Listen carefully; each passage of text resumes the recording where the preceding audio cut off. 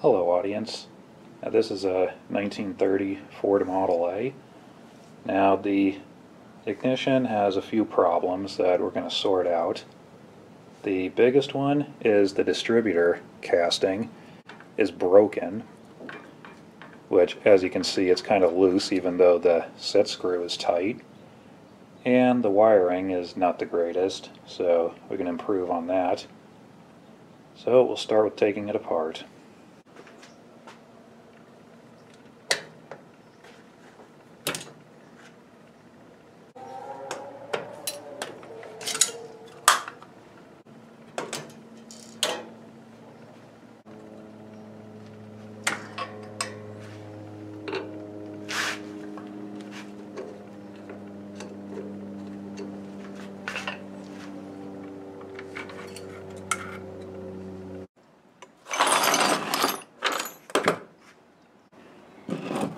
Now here you can tell, okay, yeah, you can see it. This is where it's cracked apart. Now the set screw holds it around here, so there is not really anything holding it in. So pretty much this entire housing just needs to be replaced. Now I did find another original. I got this one for I think 10 bucks, 15 bucks. And the housing is still in good shape, and I think the bushings are still good also. Now my plan is I'm going to take this one completely apart, and just take the housing, clean it up and paint it, and then transfer everything from this over to that, because everything in this is brand new and it's been working really good. So we'll start taking this thing apart and see what we got.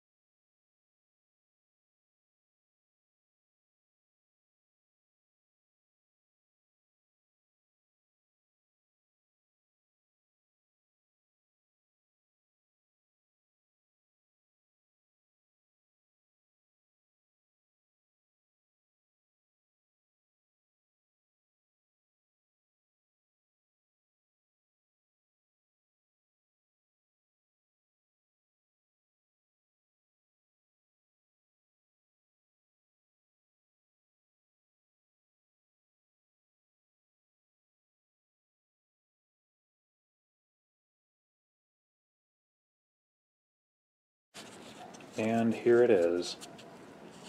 Now the oil passage was clogged solid, so I had to remove the fitting and ran a drill through it. And I've been spraying oil on this thing and I got it freed up. The shaft turns really good.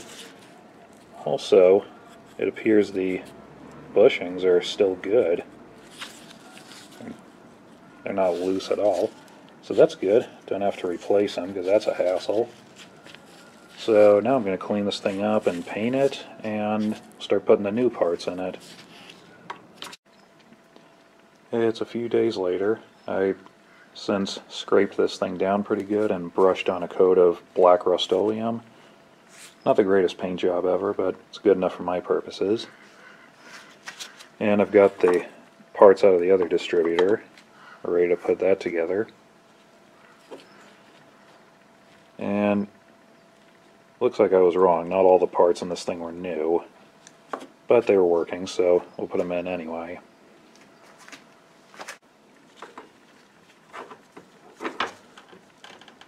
First thing we're going to do is put a few drops of oil in it and then try to install the oiler.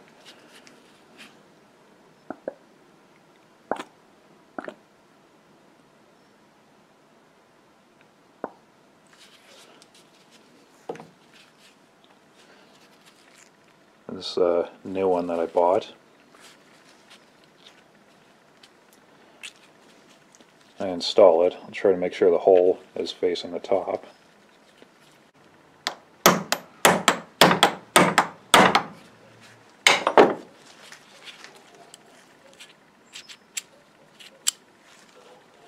Perfect. Now the lower and upper plates.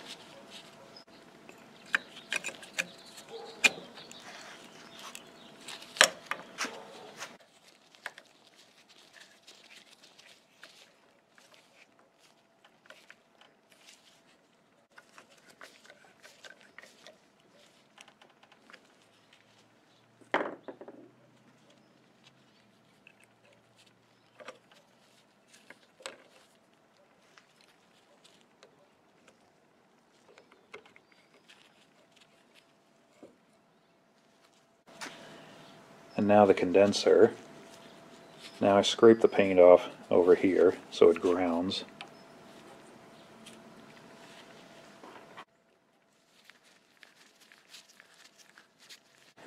Now this one can be kind of tricky to install, especially in the car.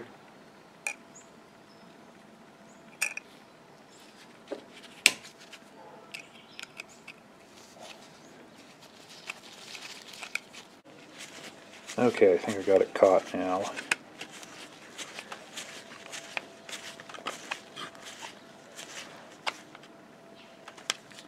Alright, perfect. And now we'll install the cam and set the point gap. Now this cam is the one I took off of this distributor. I figured that'd be better than mismatching it, if it even matters.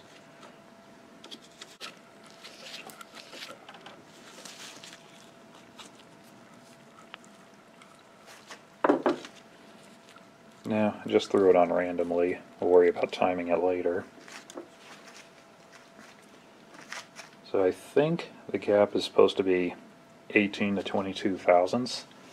If it's not, I'll post it here somewhere. So anyway, I have two feeler gauges. One's at 18 thousandths, the other's 22 thousandths.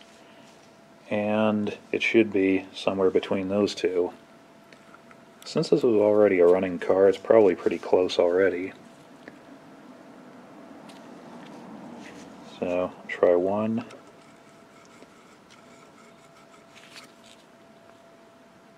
Right at the center of the lobe.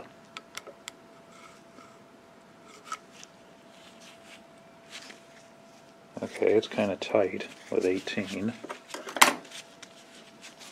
So we'll loosen that up a little.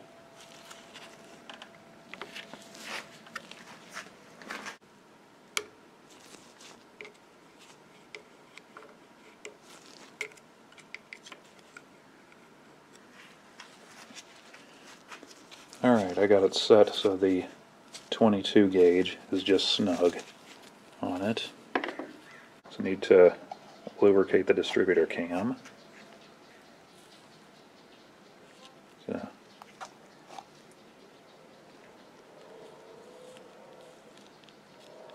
a little bit of Vaseline, which is what the owner's manual recommends.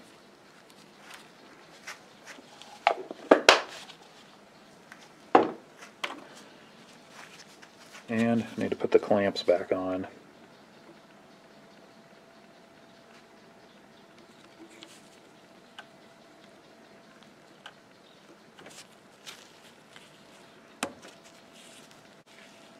Now the reason I didn't just buy new clamps is because, first of all, these are still good, and second, I have had new ones fail before. Sometimes they can just crack and fall apart. but these will work. And another thing I forgot to mention is this replacement distributor. It uses a removable shaft, which was missing, so I had to dig one out of the parts box. Now some of these were not removable, some were, but they all work. It fits the gear with a keyway, same keyway on either side, and it's offset, so it'll only go on one way.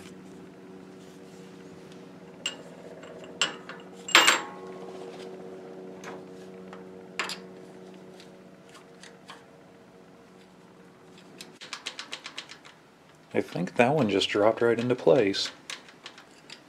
Very unusual. Anyway, the alignment dowel on the distributor goes towards this side. It's easy to tell because the lever to adjust the timing faces the back of the engine. Alright, turn the cam until it's aligned.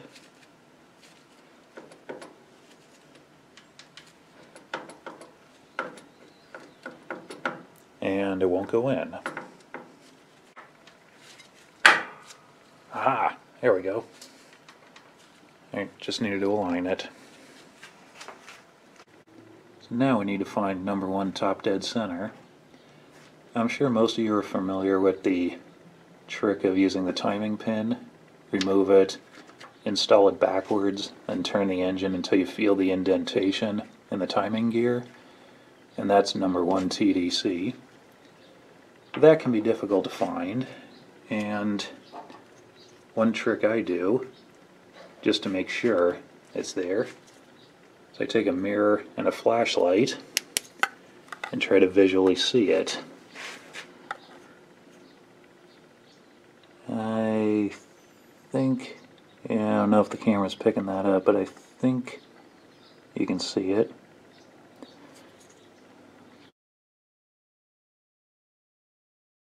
Anyway, that's how I do it when I'm not entirely sure. So now that it's set perfectly there, we'll start timing it. And now we'll set the initial timing. Now, there's several different methods and different techniques people use to do this, and getting some pretty serious arguments over which is better or what. Now, the technique I'm going to use is exactly the way described in the owner's manual. Because let's face it, if Ford doesn't know how to work on their own cars, who really does? First thing, loosen the cam screw.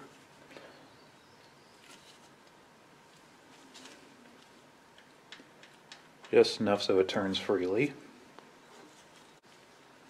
I'll put the distributor body on and make sure it's set to the full retarded position.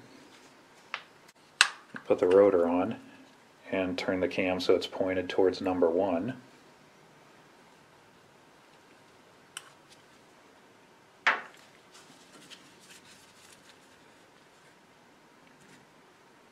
This one is number 1.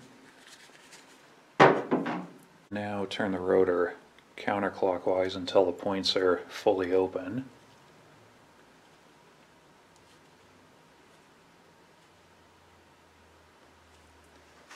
And then turn it clockwise until the points just close and no more, and then lock it in place.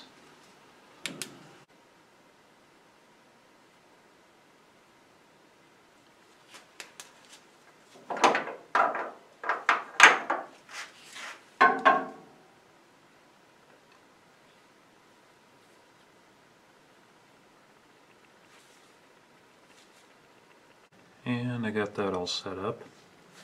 Now, as you can see, if you advance it just a little bit, it'll open the points, which is right on target.